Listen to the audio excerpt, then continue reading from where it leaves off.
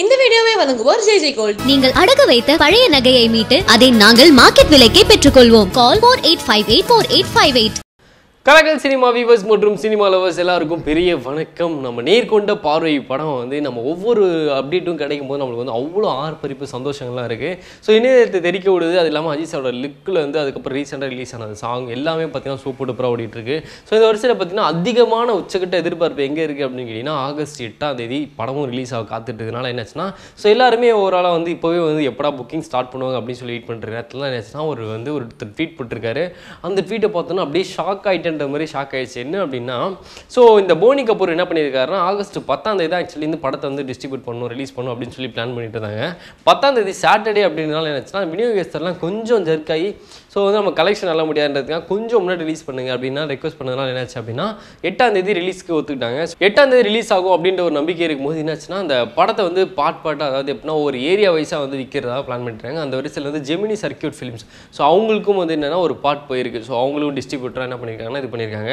So அதை பற்றி தான் ஒருத்தர் ட்வீட் பண்ணுறாரு. என்ன அப்படின்னா ஆல்ரெடி அவங்களோட ஓன் ப்ரொடக்ஷன் படமான மதகத ராஜா அந்த படத்தையும் இன்னும் ரிலீஸ் பண்ண முடியல அவங்களால. ஏன் அப்படின்னா ஃபினான்சியருக்கு பணம் கொடுத்தா தான் அந்த படத்தை ரிலீஸ் பண்ண முடியும். பட் எப்படி அவங்க வந்து நேர்கொண்ட பார்வையிலும் ரிலீஸ் பண்ண முடியும் அப்படின்ற மாதிரி ஒரு கேள்வி வந்துச்சு.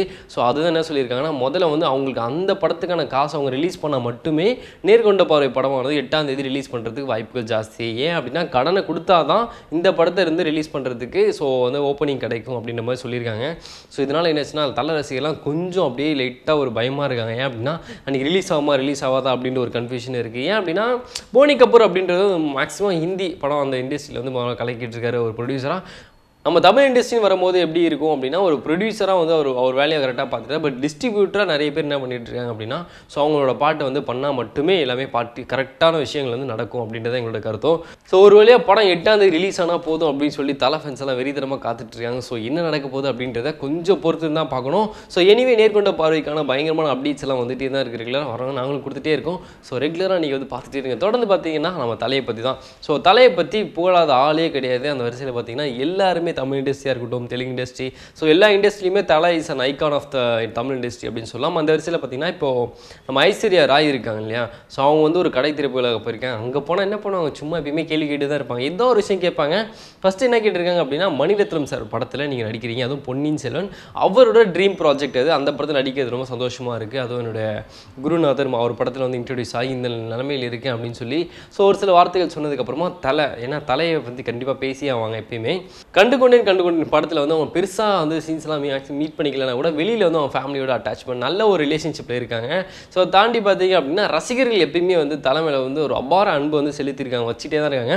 அந்த அன்புக்கு தகுதியானவர் அப்படின்னு சொல்லி அஜித் சார் வந்து புகழாரம் சூடியிருக்காங்க நம்ம ஐஸ்வர்யா ராய். ஸோ இவங்க மட்டும் இல்லை நிறைய பேர் எக்கச்சக்கமாக டெய்லி டே டு டே நியூஸில் பார்த்தீங்க அப்படின்னா தலை வந்து புகழ்ந்துட்டே தான் இருக்காங்க. ஏன் அப்படின்னா அவரோட யூனிக்னஸ் ஸோ அதுதான் வந்து அவருடைய திறமை நேர்மை எல்லாமே அவரோட விஷயங்கள் எல்லாருமே பிடிக்கும். அவர் பண்ணுற விஷயங்களையும் படங்களும் சரி ஸோ எல்லாமே பார்த்தீங்கன்னா ஏதோ ஒரு சோஷியல் மெசேஜோ ஏதோ ஒரு விஷயம் வந்து கொடுத்துட்டு தான் இருக்கார் அவர் ஒரு சில.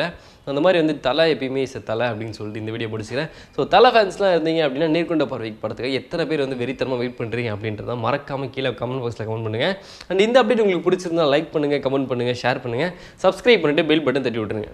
கலக்கல் சினிமா மூவி டிக்கெட் கான்டெஸ்ட்டில் இந்த வாரத்துக்கான கேள்வி சந்தானம் நடிக்கும் A1 படத்தோட மியூசிக் டைரக்டர் யார்? Option A Sam CS, option B Yuvan Shankar Raja, option C Anirudh, option D Santhosh Narayanan. இதில் யார் கரெக்டான ஆன்சர் அப்படின்றத மறக்காமல் கீழே கமெண்ட் பாக்ஸில் கமெண்ட் பண்ணுங்கள். கூடவே உங்களோட மெயில் ஐடி சேர்த்து கமெண்ட் பண்ணுங்கள். கரெக்டாக ஆன்சர் பண்ணுறதுக்கு இந்த வாரத்துக்கான ரிலீஸ் ஆகிற படத்தோட டிக்கெட் வந்து ஈஸியாக வின் பண்ணலாம். உங்கள் ஃப்ரெண்ட்ஸ் எல்லாருக்கும் ஷேர் பண்ணுங்கள், டிக்கெட்ஸ் வின் பண்ணுங்கள்.